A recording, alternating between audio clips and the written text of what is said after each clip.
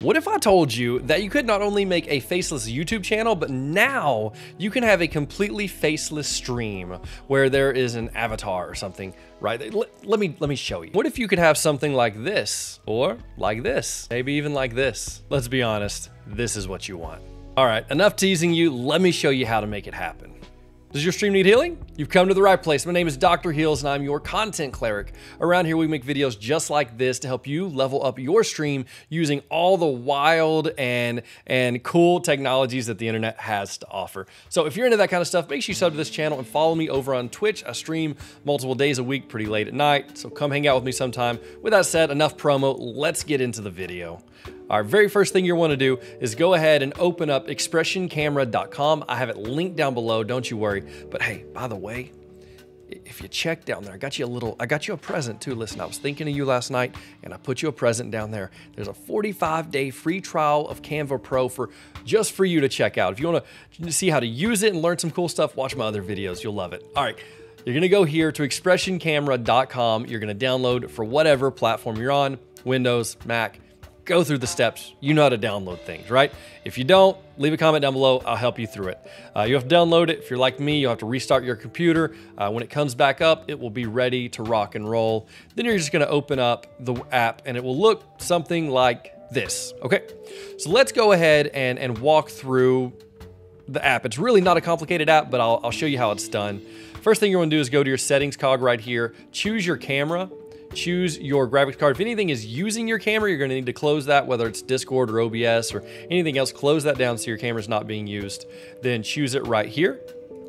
And you can tell whenever I have my settings up, it's being real laggy. All right, it went real weird. I had to minimize it, reopen it. It's working better now. But from here, this shows you kind of the preview of what is going to be seen in your program of choice. And so if you're like me and you're using OBS, all you have to do, it makes it really, really simple. I'm just gonna drag over OBS for a second. If you want to now use that image that you have in there, now you have your camera in, you've chose your graphics card, right? You wanna use the image, you just go to OBS, hit the little plus sign, hit a video capture and create a new one. I've just already created one called Xpression. You're gonna click it, right? I'll minimize this one down over here so you can still see my screen. Now over on Xpression, you actually can choose under device, you'll see a new one listed that says Xpression Camera. So now, as long as you have that chosen, you'll see your Xpression Camera in the video, right? All right, let me delete that one back out of here and move that over. As you all can see, I still have the watermark. I'm not yet paying for this. However, I think I will because I can see a lot of cool use cases in D&D, which if you're into D&D at all, come hang out with me on stream on Friday nights. We actually play every Friday night with an ongoing campaign I have going on where I'm the dungeon master. And so I could see this being really, really cool for the DM, or I mean, honestly, for the players too, if they wanted to make their character and have that character on the screen. You know, that's a cool idea. Anyway, that's for another time. For the rest of this video, let me show you how to do it, all right? So from here, you pretty much can upload any face you want. Now, there's gonna be different levels of functionality, like this orc right here. I tried to upload, it doesn't work well. It's sort of a non-humanoid face. It'll let you, put the little box where its face should be, and it'll do its best. It's not as good as when you have an actual humanoid like this lady here, or when you have, Obi-Wan Kenobi. This seems to work, pretty well. His face stretches a little bit. I think it's because it's an older image, and so it's really pixelated. But if I go, say, to this one right here, I made a Midjourney. This one right here, I think works very well. And I think it helps a lot to have a more like abstract background, because when you move around, you can see the head actually moves. And you see her hair's cut off just a little bit. It's not perfect, but I mean, it's pretty good. And so you can find images on the internet. You can make some images in Midjourney. Pretty much any way that you want to do it works. There is some, as you can see, that they've actually added here. Some of these have worked better than others. Like this one, for some reason, works really, really well. I really want to see how these sort of like cartoonish anime ones work, but I haven't got to try it out yet. But either way, you choose, the image that you want to go with. I'm going to go with this one for now. Like this one, I think would be a cool avatar. Say, I'm going to stream and make YouTube videos, but I never want my face to be seen. You could make an avatar in Midjourney or hire someone, an artist that you know, or someone on Fiverr and have a really cool avatar. And now you use Xpression to make that your person, almost like, a VTuber or PNG tuber would do. I think would be really, really cool. So a few things you can do here. There's some pretty cool stuff. So once you have your image, you have it kind of working, it looks good, then you can go here to backgrounds.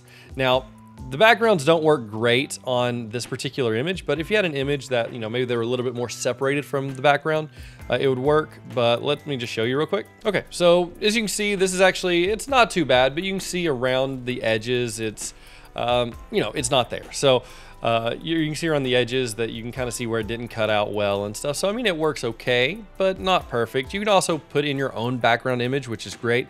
I'll tell you what I would do myself. I would probably put in a green screen as the background image, and then chroma key the background out in over in OBS. And then I don't have a background, and then my avatar can just be sitting on top of, you know, my gameplay or whatever it is. So either way, you can do it however you want. You could actually put your actual office backdrop behind if you want to. So that part's completely up to you. I'm gonna go no image for now.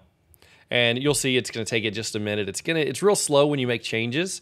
I'll probably cut out most of the changes, but just so you know, if it's really slow for you, it was really slow for me too. Okay, so there we go. You can do that. The next thing you can do is over here under animations. I think this is where it'd be really cool to use this stuff in stream. Like say someone in your chat said something funny. Just like that, you can make your avatar laugh out loud. I think is really good. You make them nod. Yeah, just like that. It can be kind of a repetitive expression. You can come right here to do, say someone in your chat, they tell you it's their birthday. My people, my community love to come in, tell me it's their birthday, and so you could.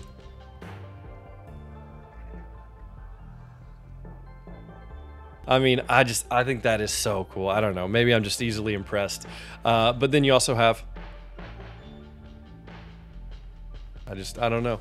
I don't even know what to say other than I love it, right? Anyway, I can see so many ways to use this with your animations, your faces, just all the cool stuff that you can do with this. And if you guys decide to use it for something, make sure you join my Discord. I'll have a link down below. Make sure you join, post over in the share your art section what you've made. I love to see what you guys make with these tutorials. Also, if you have any ideas or anything you want to learn that I haven't yet made a video on, or even if I have and you want some clarification, leave a comment down below with what that idea is. I take your guys' ideas into account when I make these videos. And so definitely, if you have some suggestions or questions, leave them down below and I'll do my best to get to them. And I try to make videos on all the requests that you guys have. So if you have one, post it so I know to make a video on it. All right, guys, if you haven't already, subscribe to this channel so you don't miss another video. And yeah, you hit the bell for the notifications. You're supposed to do that too. But also follow me over on Twitch. All right, guys, appreciate you. I'll see you in the next one.